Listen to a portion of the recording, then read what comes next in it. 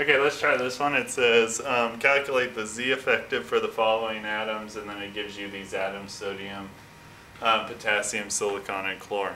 So remember, Z effective is the effective nuclear charge. So the actual amount of charge, positive charge that I'm feeling when I'm outside of the atom. Okay? So if you recall Z, if you recall from a long time ago, I think chapter 2, Z is the nuclear charge of the atom itself, okay?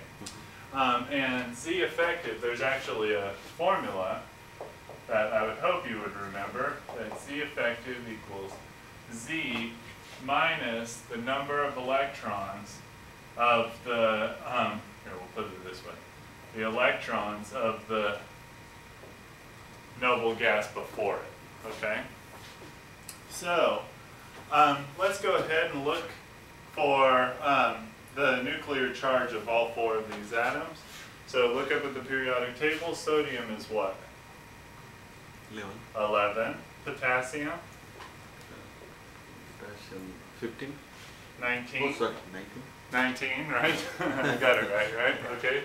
Silicon is? 14. 14. And chlorine? Chlorine 17. 17, right? Okay, so what's the noble gas before sodium?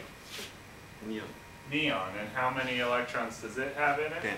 10. So we're just going to say 11 minus 10 equals, and this will be the Z effective. So positive 1.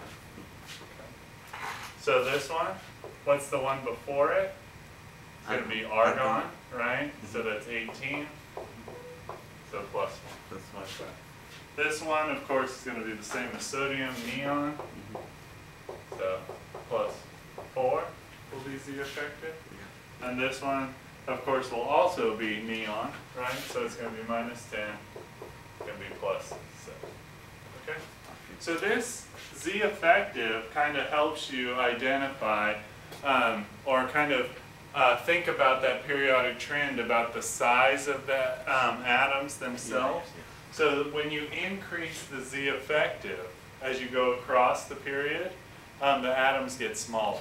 Okay, so if you'll notice, if we wanted to put these in order of biggest to smallest, we'll say sodium, silicon, and chlorine, right? Because they're all in the same period, right? You'll see that sodium is the biggest because it's got the least effective nuclear charge, and chlorine's the smallest because it's got the most effective nuclear charge.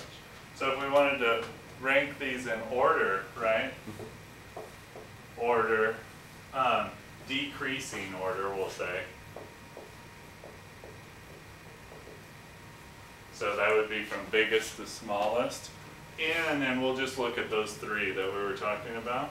So we would say sodium is going to be bigger than silicon, which is going to be bigger than chlorine, like that.